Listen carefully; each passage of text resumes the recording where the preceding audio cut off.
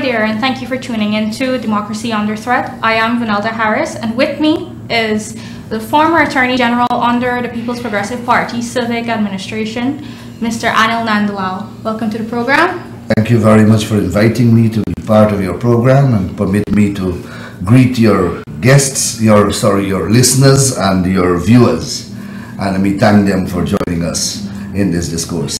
Great. So, Anil, the first thing I want you to do is to update the viewers on what has been going on at GCOM with getting the recount on the way. We know that yesterday the chair was supposed to make her final decision, but instead what we saw was an email coming out of GCOM where that was actually very ambiguous. She failed to address a lot of the critical issues. She did not provide a date for commencement, a date of completion. All she merely said was that no more than 10 working stations, and could not even provide a definite number of working stations. All right, perhaps a convenient point to begin is to highlight that an election is only completed in accordance with the law until the final results are declared in the statutorily required manner, and that the person elected as president is declared the president. That is how an election concludes. So for all intent and purposes, the March 2nd regional and general elections 2020 of Guyana has not yet been completed. The elections are still ongoing because the results have not been declared and a person has not been elected and declared to be so elected as the president of Guyana. Neither have seats been allocated to the parties based upon the number of votes they would have received at the elections. So the point is that the elections are far from completed.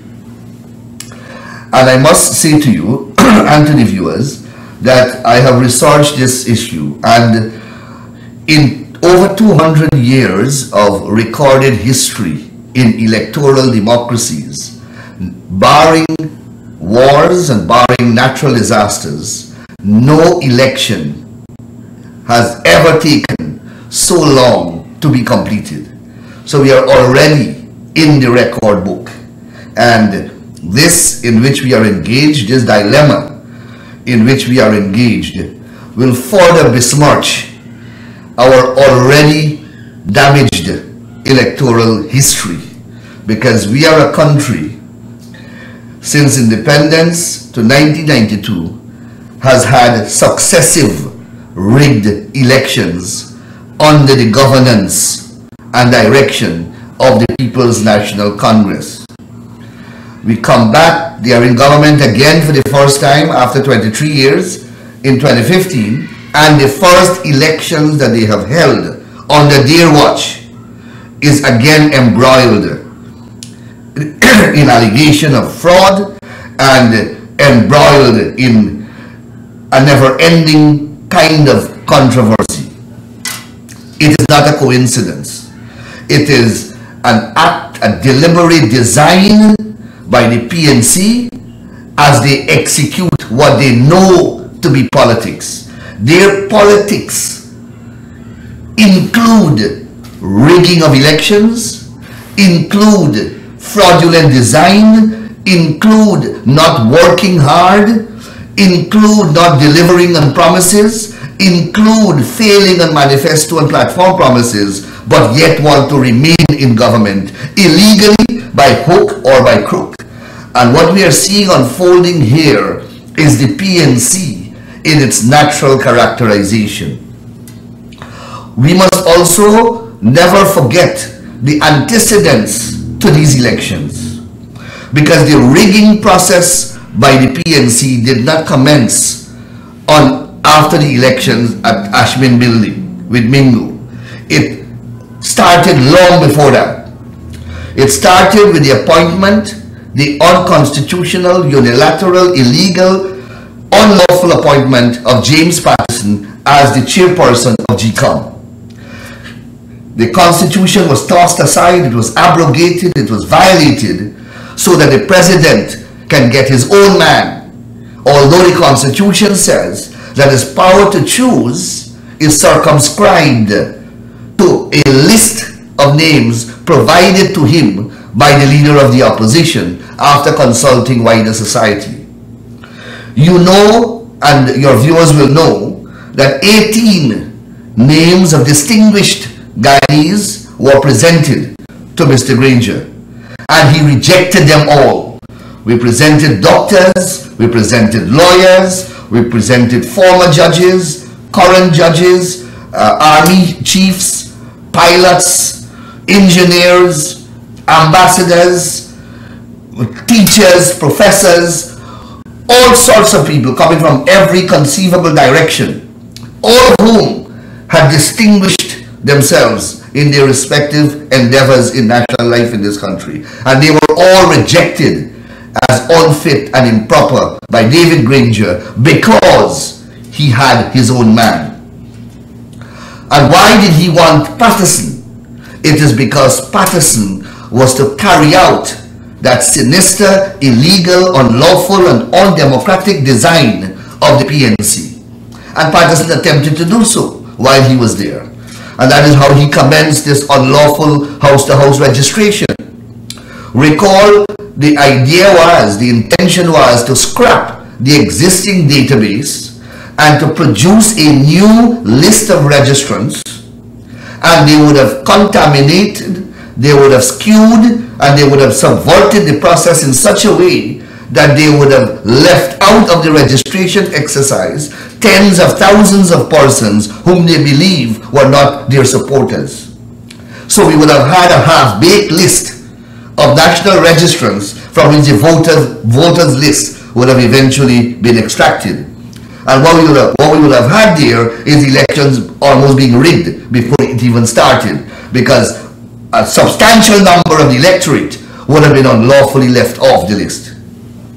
We had to fight that in the court, and we fought and we won, fortunately. Then you cannot also discount the fact that they lost the local government elections of 2016. They lost even more resoundingly the local government elections of 2018, and then they lost the no confidence motion in the National Assembly, making their government completely illegal after the CCJ would have ruled. And they continued in that state of unlawfulness until Granger was forced to fix a date for the March 2nd elections. So they did not get to accomplish the foundation of building a foundation to rig. So they had to improvise, because elections day you had a number of observers and it all went fairly, decently, because so many people with cell phones. It's not that they didn't wish to rig on elections day, but they were prevented from doing that because of the heavy public scrutiny to which they were subject. So they had to pull this plan out of their hat, and they thought that the tabulation process in Region 4 would have presented them with that opportunity, and they found a willing ally in Mingo, whom they brought from Berbice to work for the first time in Demerara, and he was supposed to carry out that wicked design. So, and then we all know what happened with Mingo, and then we had to go to court again, and then Mingo violated the court order, and then we had the flawed and false declarations made. Then we had a whole long agonizing process of public condemnation, the intervention of CARICOM, 5 heads of government from CARICOM, the international condemnation, the threat of sanctions from all the international community, including powerful governments in North America, and the avalanche of pressure finally got to Clarence Singh, and she gave an undertaking in one of the court proceedings, followed up with a public statement that she will do a recount. That was, a GCOM meeting was held on the 15th of March, where that decision was baptized. By that time, another initiative intervened emanating from CARICOM. Mia Motley, the chairperson of CARICOM, the Honorable Prime Minister of Barbados, was able to get from Mr. Granger an undertaking that he will agree to the recount. Mr. Jagdev, of course, signed on to that agreement, and the GCOM was supposed to, and CARICOM also agreed to have a high-level team be part of the exercise to do the recount. And this was Granger's initiative. The statement itself said that. Lo and behold, when this recount was about to begin, we were written to by Lowenfield and told that Tuesday afternoon the recount will begin at 5 p.m. By Monday, they rushed to the court, used under the thin disguise of a private citizen who we later learned was a candidate of theirs, as well as using their party lawyers. They rushed to the court and managed to secure from a judge 3 injunctions stopping the recount from taking place. And we have been stopped. We had to await the conclusion of that litigation, and obviously they lost, as they have lost everything in the process. They lost the court proceedings, and the way was eventually cleared once again for the recount to take place. Each team, both the government commissioners as well as the opposition commissioners, were requested to present proposals on the modalities for the recount to proceed. And then, of course, you had the infamous proposal coming from Keith Lowenfield. And I want to pause here to say that Keith Lowenfield is part and parcel of the problem. He is as tainted as Mingo is, and so are other persons in the Secretariat, whom have been identified by name in the international observers' reports. Mingo is one of them, Roxanne Myers is one of them, Mingo is one of them. They have all been identified as persons who are in this conspiracy to derail the 2020 elections. So Lowenfield, of course, was tasked with the responsibility, and true to form, Lowenfield produces a proposal that says that it will take 156 days for the recount to be concluded. Now, obviously that is preposterous, and we had to reject that. That was rejected out of hand.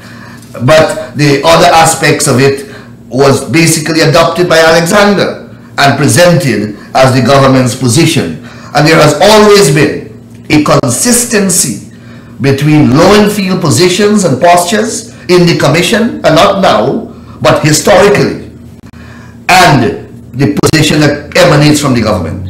Somehow or the other, Lowenfield positions on whatever issue always coincides with that of the government and the government commissioners at GCOM. So there's no doubt in people's mind anymore that Lowenfield is contaminated, he's damaged goods, and he must be removed from the process. So the PPP commissioners presented their report, a very detailed document, to the secretary, to the commission, for the commission's consideration. Significantly, in our report, we highlighted a couple of things. One, we said that the process of a recount is a legal process. It's not an arbitrary administrative political exercise. It's a legal exercise, and the law speaks to how a recount is to be done. The steps of how a recount is to be executed are laid down in the Representation of the People Act in a very elaborate fashion. So if you're going to do that recount, and one would expect that Claudette Singh, being a former judge of some 3 decades standing, one would think that she would find great attraction to the law that speaks to the very issue in which they are engaged. We are not seeing that. We are not seeing that from her. So that's the first point I want to make about our proposal. Secondly, our proposal puts a period to this exercise, a time frame. Lowenfield wants 6 months. We put forward a proposal that will ensure the conclusion of the process within 14 days maximum. And we say that that can be achieved by counting 20 stations at a time, 20 ballot boxes at a time. We also gave a recommendation in terms of the time that should be spent per ballot box. We pointed out that there are some ballot boxes that have 50 ballots. So it can't take 1 hour to count. So the ballot boxes will not take the same period of time. You have over 1,000 ballot boxes with about 100 ballots only. So you can't have a uniform period, hour, to spend on one ballot box. It will vary. Also, we spoke to the need for transparency to be a major feature of the exercise, because we know that if the process is not transparent, then there is going to be the likelihood of rigging and fraud again. So we are recommending that the process not only be observed by the international observers, but that it be live streamed or telecast, or both. Then we want a clear rule or procedure to ensure that the parties' representatives and the observers get a platform to effectively scrutinize the process. That mere presence can't be enough. It's not a sterile exercise. It's an exercise that has to be effective. We were all present when Mingo did the wickedness that he did, because he denied us the opportunity to effectively scrutinize. So it's not about calling the party representative and having the international observer team there in an impotent role. They must be allowed to participate in an effective way to make their presence felt, so to speak. As I said, it's not a sterile process.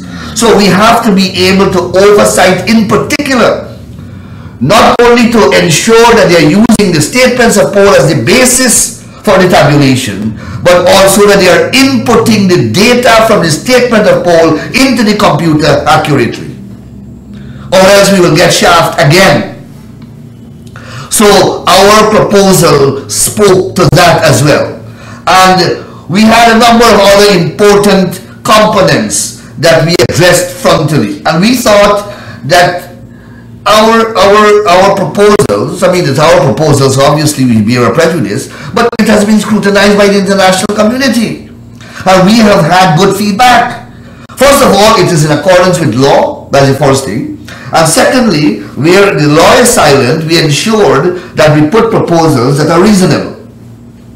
And when you compare it with the other side, all you get from the other side are proposals which are designed to delay, to frustrate. For example, Alexander wants an audit to be done. What are you auditing? Nobody asks for an audit. The law doesn't speak to an audit. The law speaks to a recount. CARICOM spoke to a recount. The chairperson gave an undertaking to do a recount. Where is audit? I don't even know what are you auditing.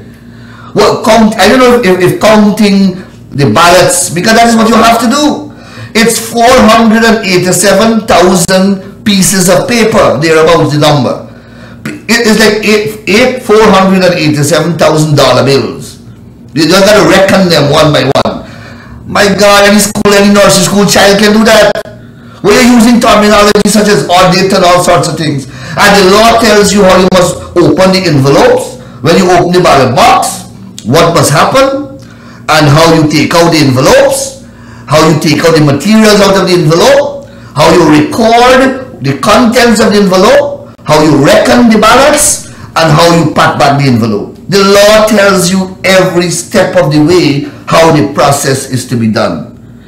So we are befuddled that the law is not being observed or embraced by this former judge.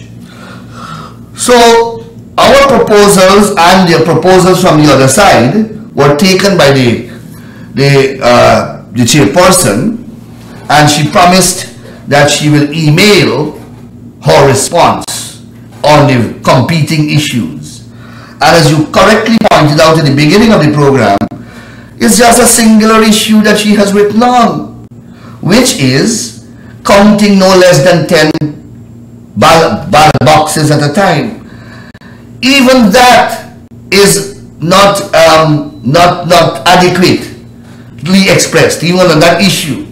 Because, so all the other issues that we have raised, who will count it? Are you going to use the very contaminated staff at GCOM, or you will accept our proposal of using apolitical persons outside of the Secretariat, preferably, a private and auditing firm, an international auditing firm if you wish, or the Auditor General Office, but certainly removing from the exercise the highly toxic persons like Lowenfield, Mingo, and Roxanne Myers. They are no-nos. So her proposal is silent on that. Then her proposal is silent on how long the exercise will take. Is it going to be like what Lowenfield said, 6 months? We must understand that international observers, including the CARICOM high-level team, are prepared to come back. But they will not come back to an open-ended exercise, an exercise that has no date of conclusion. So we have to get that ironed out. Then we must know the staff that you're using. And we must know, most importantly, the mechanism for oversight, as I spoke about earlier. And whether the process is going to be transparent and is going to be streamed live. The chairperson, I understand, is complaining that she's under a lot of pressure, and perhaps she is, understandably so, because when you lack decisiveness in decision making, and when you refuse to exercise the powers conferred upon you by law and the Constitution, then you're going to get yourself in problems. If you want to find solutions by compromise, then you're going to, and those compromises conflict with the law, then you're going to find yourself in problems. If you're going to try to find compromises where compromise doesn't exist, because you have two sides that are operating at two extremities. One wants the recount to be done, and the other side doesn't want the recount to be done. How can you find a compromise there? And I believe that that is her dilemma. And the quicker she extricates herself from that conundrum, the better for her, her credibility, and the process.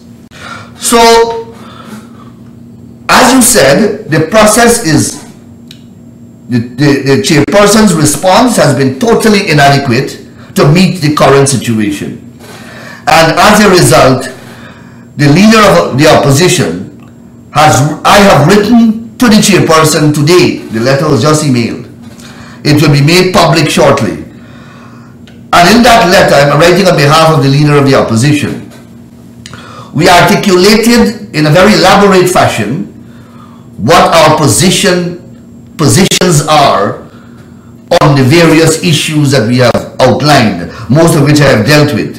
And we are seeking public clarification from the chairperson as quickly as possible, because we can't move forward in this opaque state in which we are in, where nobody knows how the process will manifest itself. This is not a Claudette Singh process. This is a process belonging to the people. It's a public process which involves the nation state of this country and the future of tens of thousands of lives of Guyanese people. Therefore, one can't sit in some back room and make decisions and then do not expect to get public condemnations, criticisms, and ridicule.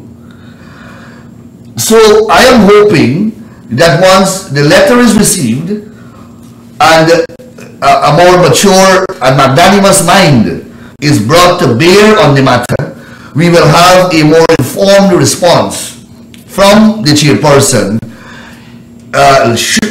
earlier than later, because as you know, we are coming dangerously close to the time when Parliament is to resume and a new Parliament has to start in accordance with the Constitution. So there are legal implications there as well. And in any event, this country has been in a state of crisis and chaos, brought about not only by COVID-19 virus, but also by the intransigence of GCOM and their failure to discharge their constitutional and legal mandate and obligation to the people of this country.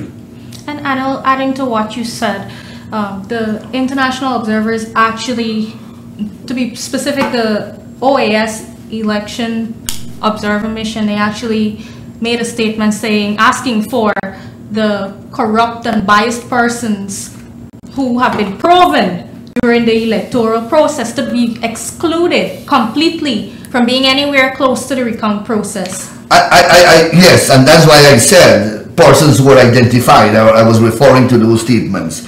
And you know, still, supporters, sometimes I feel sorry, really sorry for supporters of the AP and UAFC. And that's what I'm saying. You know, I said on a program last night that perhaps this is what it takes, and this is what it will take to remove the PNC permanently from the political landscape of this country. Because they have become like an abscess.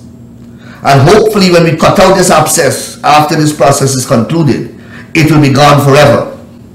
Because I can't imagine that an intelligent population like ours will ever find persons in this rigging cabal, and I speak of the AP and UAFC for the avoidance of doubt, the politicians in that ensemble. I can't imagine that they will ever be found electable or attractive for election in the near future, at least not in my lifetime. I believe in the collective intelligence of my people. I believe in the collective intelligence of Guyanese. We are a very intelligent people. All of us may not have academic certification, but we are a bright people. And I can't imagine that we are going to be so blinded by racial and other prejudices that we are still going to support a band of people who not only neglected us while they were in government, and who were not only corrupt and not only discriminated against us and were so ineffective as a government, but who are trying actively in front of the whole world to steal an entire government, and then are willing to expose us to international sanctions by trying to hold on to power and destroy this country, and using the thin guise of racism and some racial insecurity as their platform for squatting in office further. They have done nothing for the constituency that they purport to represent. Nothing. I walk the length and breadth of this country like every other politician, or perhaps more than most. And I can tell you, in all the constituency across this country, in all the ethnic villages, I have been there and I've spoken to the people. And this government has neglected from one end of this country to the other. Their friends, like the owner of Ocean View Hotel, is benefiting. Their friends like Brian Tiwari, who got a wharf that valued 20 million US for 500,000 US, they are benefiting. Ocean View, that man is a financier and was on their list, I'm told. Ocean View Hotel is not valued $1 billion, but this government is prepared to spend $1 billion to repair it while paying $22 million a month rent. While the very people who they are supposed to represent and whose backs they are riding, they have those people in the sun from morning till night to cuss me when I'm going to court in these political matters, and to protest in front of GCOM without a bottle of water. But their friends and their cronies in high places have millions. You see, there's a news report yesterday implicating a number of ministers of this government in a money laundering probe in the United States. You saw that? Yes. That is what they're doing. And that is what they're doing in government. And a lot of them also will find themselves in serious legal problems when this process finally comes to an end. Because there are billions and billions of dollars that they will have to account for, which have been unlawfully spent by them. There are multi-billion-dollar contracts and large swaths of lands have been given out to their cronies and to their friends, and they're taking money under the table illegally, unlawfully, without complying with the legal process, they will have to answer to these at some point in time. And there is a strong view that that is why they are holding on for dear life. But every rope has an end, and we are coming to the end, and we are not going to give up. I want to assure PPP supporters, Guyanese, the international community, and all those who have championed the cause of democracy to say that we are not going to give up. We will eventually get them out, and the full force of the law will be applied to those who acted in violation of the law, especially during this period. Now, Anil, we know, as you mentioned, that the deadline for the sitting of Parliament after its dissolution, which was actually done on December 30th, 2019. So the next sitting of Parliament should be by April 30th. And with all of the shenanigans going on, with getting the recount done, should that deadline not be met, what are the implications of that? Fortunately, the law, I always say that the law is the greatest institution mankind has created. You can tell me about the computer, you can tell me about internet, you can tell me about telephone, you can tell me about motor cars and aeroplanes. But let me tell you, the greatest thing that the mankind has created is the law. It is what keeps us all alive. It's what protects the computer. It's what protects all the inventions that the scientists have made. And this law caters for almost every conceivable eventuality. And the law has deep and abiding common sense as its rationale. Now, that is why the law says that anytime a time is fixed for doing an act, that time frame is always directory and not mandatory. What that means is that the law in its wisdom understands that you may have a situation arising induced by man or caused by unforeseen forces of nature that prevents an act from being done within the time prescribed. And the law says when such an eventuality arises, then that time frame fixed by the law must be flexed to accommodate, to meet the exigencies of that situation. What all of that means in one sentence is that the time frame, if it is not met, it will not have any deep and great legal consequences. So Parliament will have to sit at the time when it is possible to sit in violation of those time frames, and adjustments will have to be made. We are also coming to time frames in terms of when a budget has to be presented. The last budget that was presented for the financial year of 2019 in 2018. It was presented, if you recall, just before the no confidence motion. The 2019 budget was presented at the end of 2018. So we have had one financial year. A financial year begins from the 1st of January and ends on the 31st of December in accordance with our constitution. And that financial year has come to an end, and we have not had a budget presented. And the time for presenting a budget, which is a 3-month period, has expired. So we have even more problems than people are thinking out there. But I don't talk about these things, when they come up you answer them, but you try not to put people under more stress and more pressure. There are layers and layers of illegalities and unconstitutionalities that are occurring every single day. That simple contract that they entered into with the my original lobbying firm here, Okay. the Ocean View International Hotel. The law clearly says that you have to go to public tendering.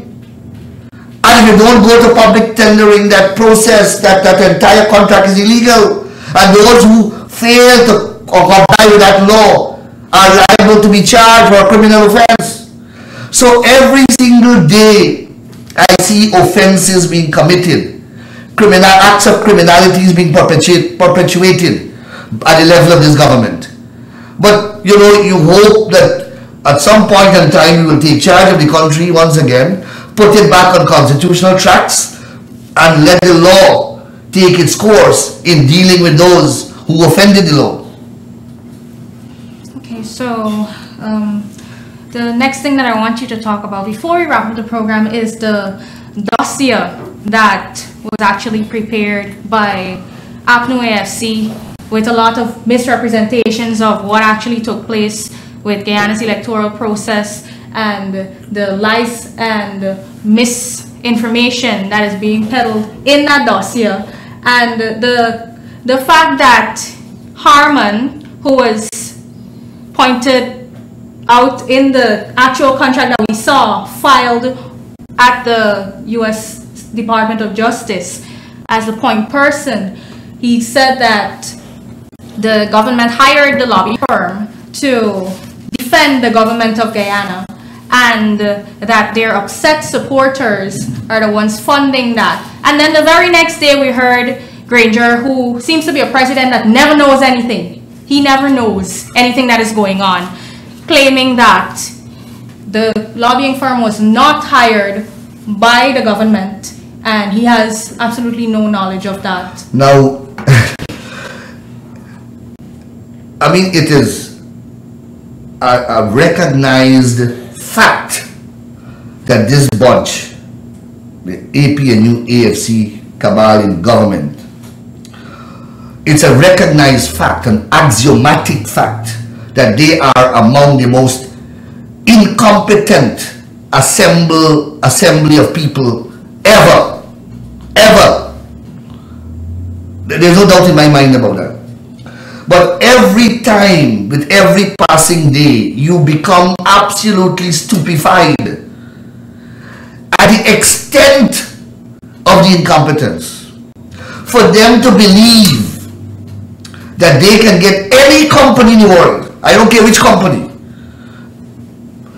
any company in the world, to change the narrative of what transpired on March the 2nd or what transpired after March the 2nd in relation to Mingo and Region 4 results. If they think that they can get anybody to come and change that narrative, then you have to be a special human being.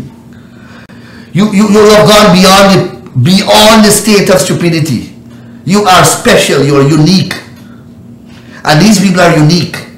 Because what happened there was seen. I see some people, but I don't bother with them because they're ill-advised. They say produce the evidence of the rigging. I am the evidence of the rigging. I don't produce anything. I saw the rigging with my own eyes.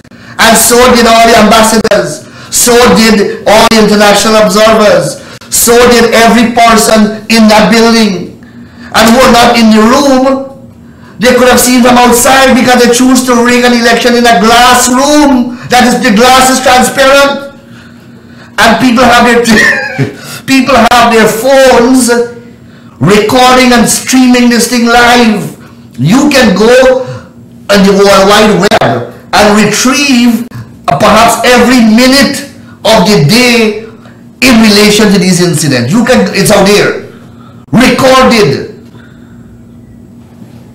Any company that is worthwhile, any company that has a reputation, any company that has a high professional standing will never accept such a brief.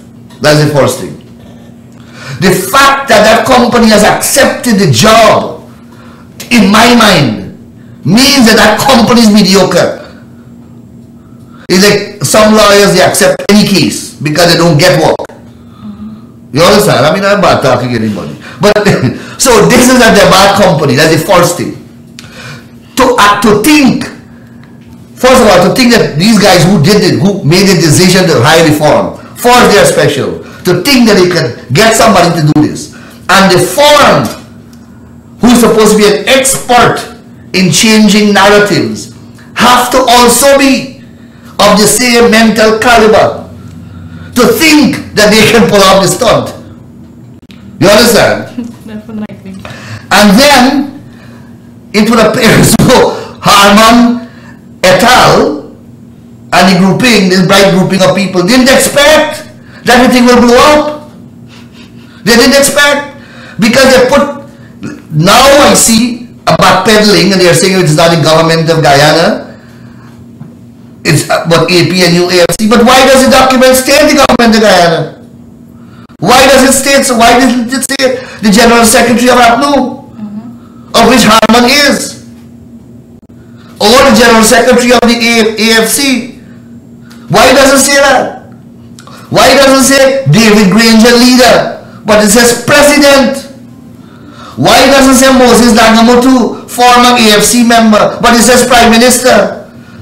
It doesn't say Joseph Harman, General Secretary of APNU. It says head of the presidential secretariat or whatever office he holds. Why does it say that? And you believe that you would not get flack for this? I am telling you that these people are special. They are special. And that is why when the work is now being done, the research is being done for that company, it's some company that has no reputation. A company that was once hired by somebody in Sudan to defend allegations of genocide. So it's not a company that has any standing anywhere. And that is why, have you seen the report? Yes, I have. You see some of the sources that are cited? One of them is Video's Cunt. Excuse my language, but that's one of the sources that they refer to in the document as one of the, where they get their information from. It's a Facebook site or something like that, or a Facebook page. But that is in the document. So it's a completely mediocre document. Completely mediocre document. And then you have now Harman distancing himself from the document, Granger distancing himself from the document.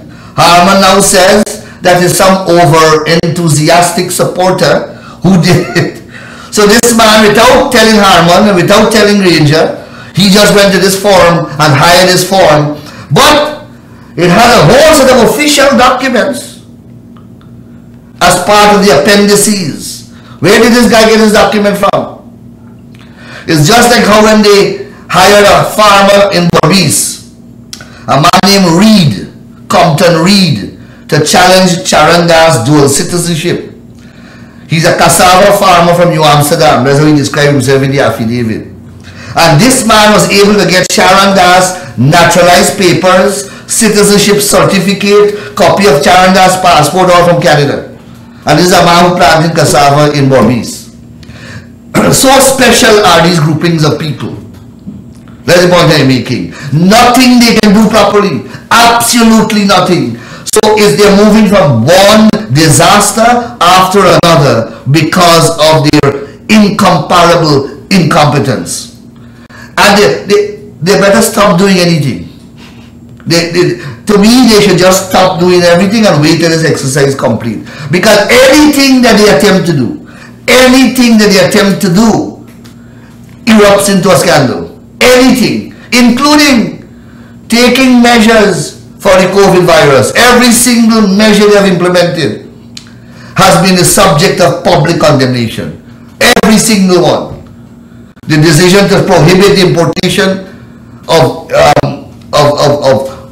pharmaceutical material by private company, the fact that Walter Lawrence wanted to see the medical before the doctors see the medical from the lab, the fact that they want to determine whether they can burn down your house, the fact that they are using the convention center as this place to quarantine people. Every single decision they have made has been rooted in scandal. Not a single decision can they make that's correct.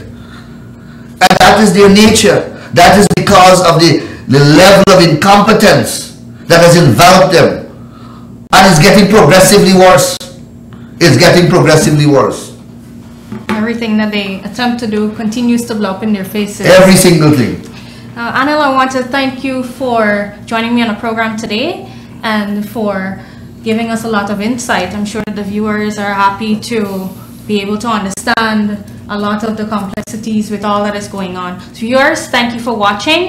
And Anil, any final words? I just want to thank you for inviting me to be part of this discussion. I want to thank the viewers and listeners for accommodating us in their homes.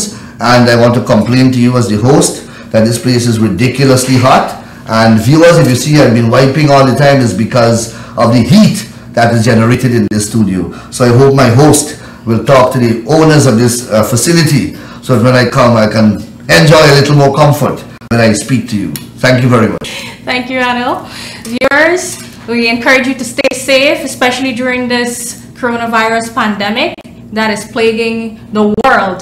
And to our supporters, continue to stay calm. The People's Progressive Party, Civic, and our leaders continue to fight for you every day in this struggle for democracy to get an illegitimate government out. Thank you. Goodbye.